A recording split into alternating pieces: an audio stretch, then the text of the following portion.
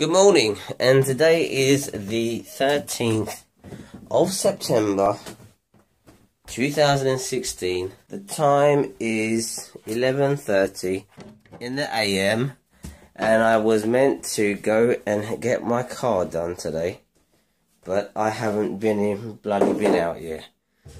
I got up this morning at 9:30, looked right at the clock, and the battery has actually stopped on my bedside clock, which has stopped at 1:30 in the afternoon. So I'm thinking it's 1:30 in the afternoon, but it isn't.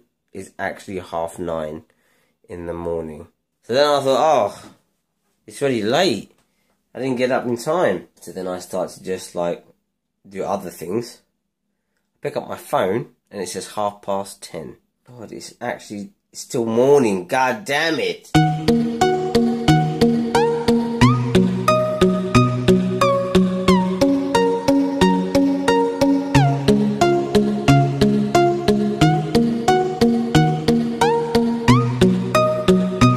So anyway, I'm going to try and get my car down there and see if they can check everything out for me before going to the MOT centre.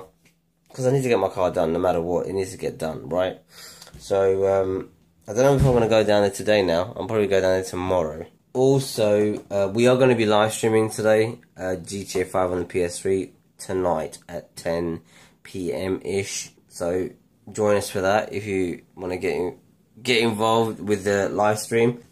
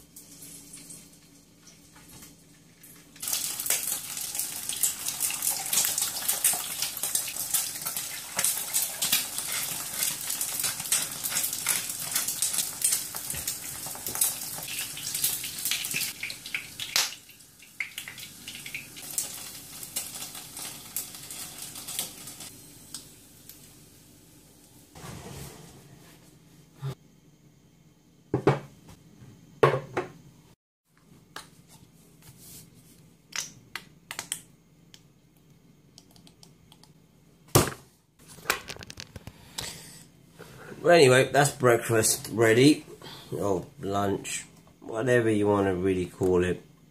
I call it food time. So I'm just going to eat that, and then I'm going to see where the time's at and what we're going to be doing. Because we're technically meant to leave here at 1-ish, so, and I've still got to go see the tenant today to drop something off with them. Non-stop. Right, finished breakfast. I've got to head down and see the tenant quickly. And then we're going to head out and go and get our Qurbani meat. Don't worry, you guys are coming along for this.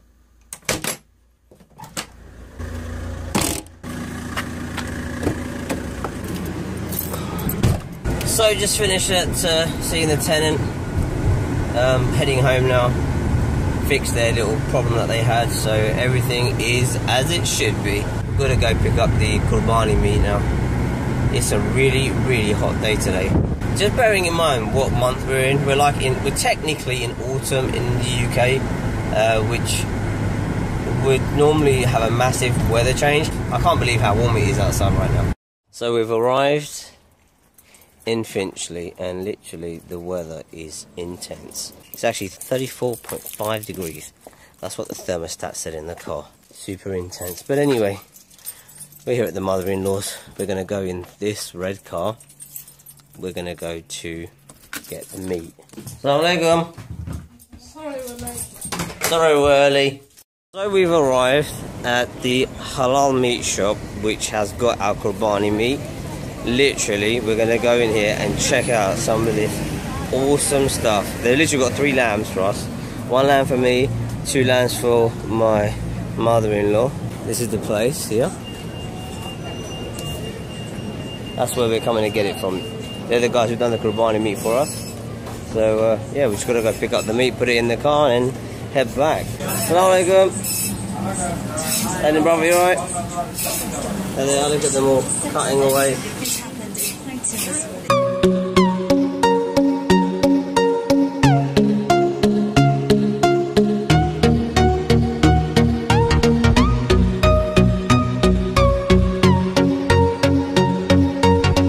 So we've come inside this Asian or Indian, for those of you in the States, like convenience store, supermarket thing. They literally sell everything Indian in here, or Asian, depending on where you're from. It's called, the place is called VB and Sons. Now if you've got an Asian accent, it sounds like we're saying Weeby, but it's VB and Sons. Oh, that sounds a bit racist, I'm sorry. But look, it's got all this sort of stuff. I'll do a quick little pan. Camera's running out of battery, I've got 8% left, so don't know how much filming I'm going to be able to do in here.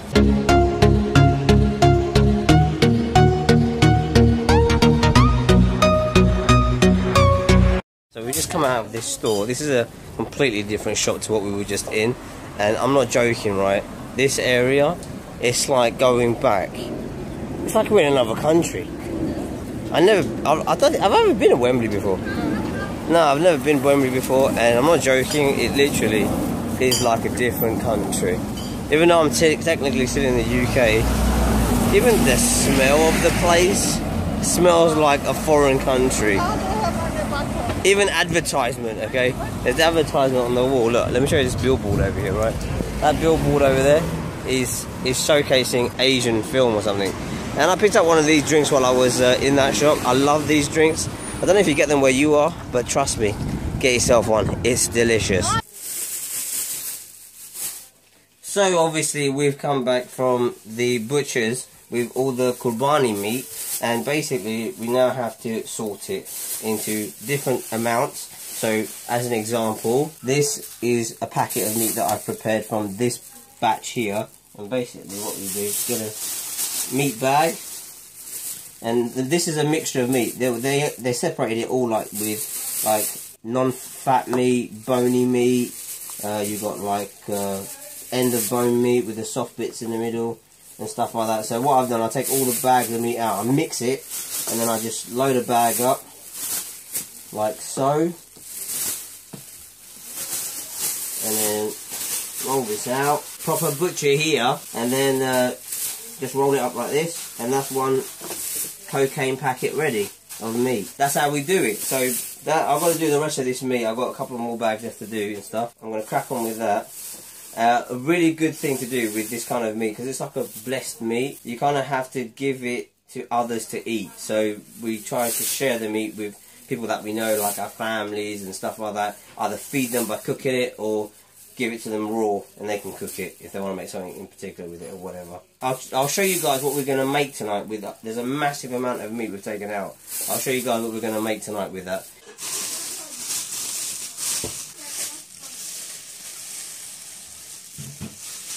So that bloody mess is literally all the sort of like liver, this is like the lungs, this is like liver, this is kidney, this is heart. All these parts are literally the most delicate parts of an animal to eat. They're the most nutrient rich parts. They have the most vitamins, they have the most bacteria, which is good for your body. And it's something which Mauritians love to eat, and Indians love to eat as well, and Africans. It's generally around that area, people love to eat this kind of delicacies from animals. And my mother-in-law is a specialist at making this stuff. My mum used to do it for us before, but obviously she ain't with us no more, so I get my mother-in-law to make it now. So she's going to cook this stuff here, and she's going to turn it into this really nice, authentic, super hot, super spicy, like mix curry of these different parts. I will show you what this looks like afterwards. It doesn't look like anything that it looks like right now. So I'm gonna chop this up into smaller pieces, and then she'll put it together. Right, so after coming back from the butcher's, right, I told you guys there was a pile of meat, right? It was huge. I'm not joking. And literally, this is what is being made with it. Got to be careful, because I'll probably end up burning my hand here. But literally, in this pot is literally like, I don't know how much pound of meat, but it's loads of meat. And if you're wondering what that noise is, it's this pressure cooker here, which has got a special thing in there for me. You know, I told you the lungs and the heart and the liver and the kidney and all that jazz is inside that pressure cooker over there, making a nice little deep curry for me. It's like, it's a really, really unique thing to have. Not everybody likes to eat it either, but African people in general love it. So literally, I've been eating it all my life. It's got a little bit longer left, and then it'll be ready.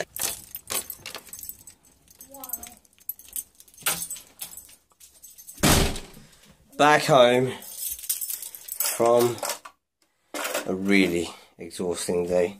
Managed to get the meat, as you guys saw. Had a really good time, but now it's time for bed. I literally, right, was meant to live stream today, but I didn't. I had to cancel it because it's like 12:30 now, so it's like super duper late. Tomorrow, we'll start the vlog with a little shave. I'll see you guys now tomorrow.